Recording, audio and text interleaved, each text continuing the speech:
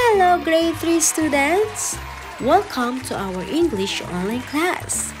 This is me again, teacher Stella. So how's your day? Well, that's good to hear that, class. Okay, so before we begin, I want you to say that English is fun. So for today, we are going to learn how to tell the time.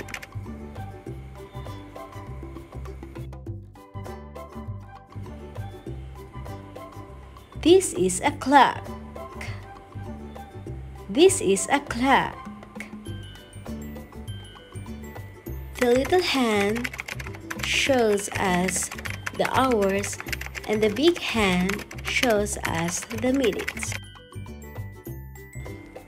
When the big hand is pointing to the 12, we say it's o'clock. For example, what's the time now? Excellent, it's 5 o'clock. When the big hand is pointing to the 3, we say it's quarter past. Why do we say it's quarter past? Because a quarter of the hour has passed. For example, what's the time? Perfect! It's quarter past 5. When the big hand is pointing to the 6, we say it's half past because half of the hour has passed. So now it's half past 5. And finally, when the big hand is on the 9, we say it's quarter to.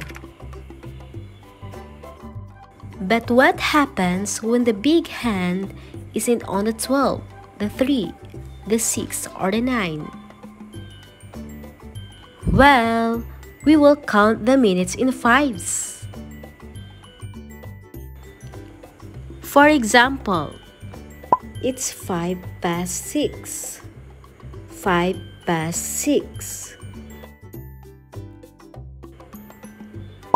10 past 6, 10 past 6. It's quarter past 6. It's quarter past 6. It's 20 past 6. It's 20 past 6. 25 past 6. 25 past 6. It's half past 6. It's half past 6. But wait, after half past, it changes. Then we count how many minutes there are before the next hour. So, it's 25 to 7. It's 25 to 7. It's 20 to 7. It's 20 to 7. So, it's quarter to 7. It's quarter to 7. It's 10 to 7. It's 10 to 7. It's 5 to 7. It's 5 to 7. It's 7 o'clock. It's 7 o'clock. So for now, let's have your assignment. For letter A, look at the clock and answer the question. And for the letter B, look at the picture and answer the question. So don't forget to write your name, your class and section, and your number. So that's all for today. I hope you learned from our lesson for today. And we will see you next time for our another exciting English lesson. So don't forget that English is fun.